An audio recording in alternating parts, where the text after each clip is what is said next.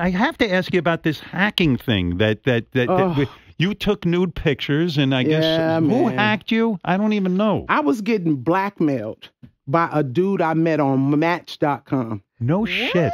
Oh my God, that's horrible. Shit. No fucking shit. You went out on a date with this guy? No, I never met the motherfucker. I didn't realize I was getting catfished.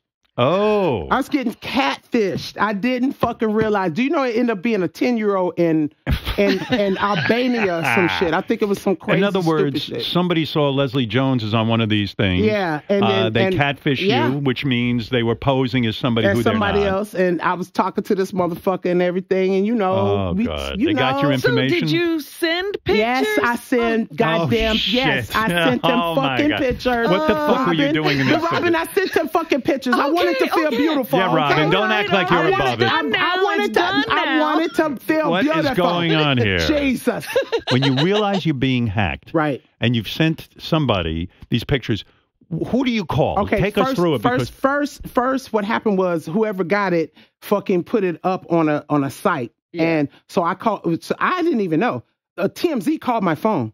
Oh my God. TMZ called my phone. They was like, "Yeah, this TMZ. So what you feel about the new pictures?" I was like, What the fuck are you talking about? She was like, yeah, that's some new. What the fuck is it? And they put your phone number and your passport. Now I was like, wait a minute, how did they get my phone number and passport? I said, and bitch, you called the number. So I hung up and I called my publicist. Were you in a panic? Were you in a sheer panic? Because you're like, what pictures? I was more panic about them having my phone number and my passport Absolutely. Than fucking new. I could give a fuck about a new picture. I've been trying to get them out there anyway. And you know, here your whole life you're waiting to be famous. You get famous, and now all of a sudden the shit hits the fan. All I could think was Lauren's gonna fucking kill me. That's all I kept thinking. Lauren's gonna fucking kill me. So Lauren Roseman, the publicist, she's fucking the shit. Yeah. She got it off in 20 minutes, right? How?